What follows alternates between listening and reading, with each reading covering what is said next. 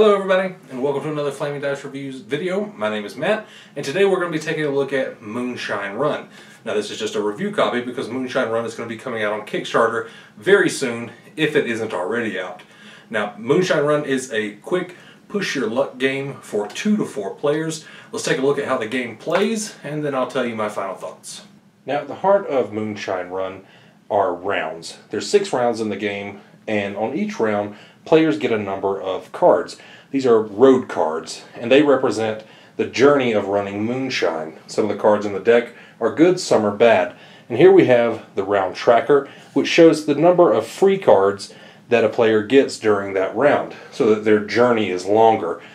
Each player also gets a player card, which on top of having a beautiful period vehicle on the back of each one, also has game rules and just sort of a layout of each turn on there to help you remember what you're doing.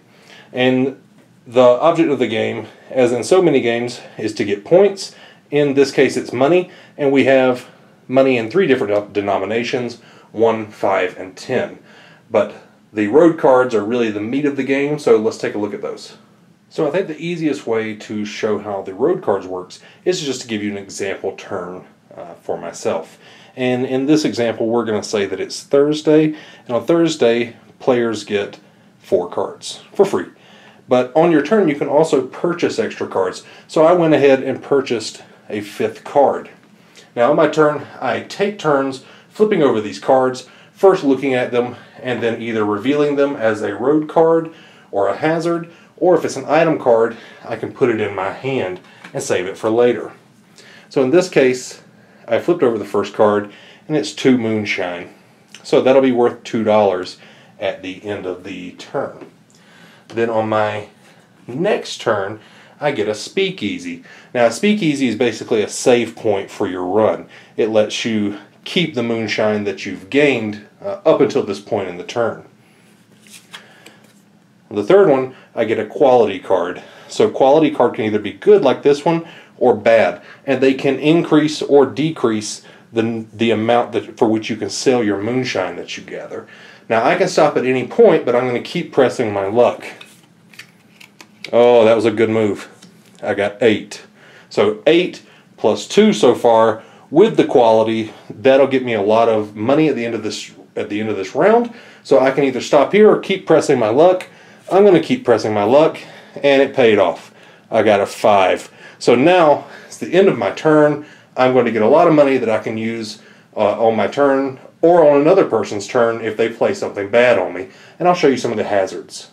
So while you're running your moonshine, you could encounter several hazardous things along the path. One of those things is a fallen tree. And whenever you get that, you have to discard the next road card that you would have flipped. So essentially ending your turn a little bit earlier. You have a mudslide, which makes you discard the next road card that you would have flipped. So both of those are pretty similar. They just kind of slow you down, make it to where you can't gain as much potentially good moonshine on your run. The police is a little more involved, and you can bribe them to make them go away. You can tip them off, which I'm not going to get into all the rules. This is just a review, not a tutorial. Or you can let them take all your moonshine that you've gained to this point and end your turn. And Rival Moonshiners is the same, or well, similar I guess I should say. You can use an item card called a Tommy gun to scare them off. Now you do lose a little moonshine in the crossfire if you do that, or you end your turn and lose all your moonshine, similar to the police. So it's not all rainbows and sunshine when you're running moonshine, apparently.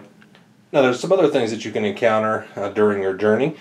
These are item cards, and this is just an example of some of them. You have Early Night, which you can use to play on another opponent's turn to make them end their run. You have Gasoline, which is just kind of a boost to you. You can draw another item card, and then a Tommy gun, which can be used to combat the Rival Moonshiners card that we looked at a moment ago. And all of these combine to make for a very exciting turn, especially whenever you have the ability to mess with other people on their turn, so you never quite feel safe, and that it really does capture that feeling of, oh, I really want to press my luck, but I don't know if I should. But basically that is the game in a nutshell. We're going to keep this review short and sweet. So I just wanted to take a moment to show off the absolutely beautiful artwork that's in this game. I'm not sure if you could quite appreciate it in the previous shots, so I just wanted to give you a little taste of it. It really does a good job of capturing that Prohibition era. It's got a lot of mystery and darkness to it, kind of what you would imagine running Moonshine in that time period would be like. But there you go, there's a quick view of the artwork. Welcome back, everybody. Let's talk about my final thoughts on Moonshine Run. Well, I really enjoyed this game. It's easy to learn, it's quick, there's not a lot of player downtime, and since there is interaction between the players, even while it's not your turn, it doesn't feel like there's a lot of player downtime.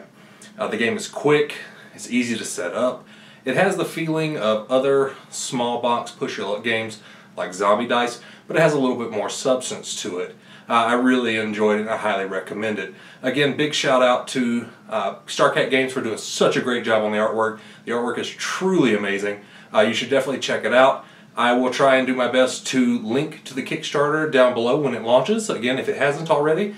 And if not, just go to Kickstarter and type in Moonshine Run. You should be able to find it there. Thanks for watching. Bye-bye.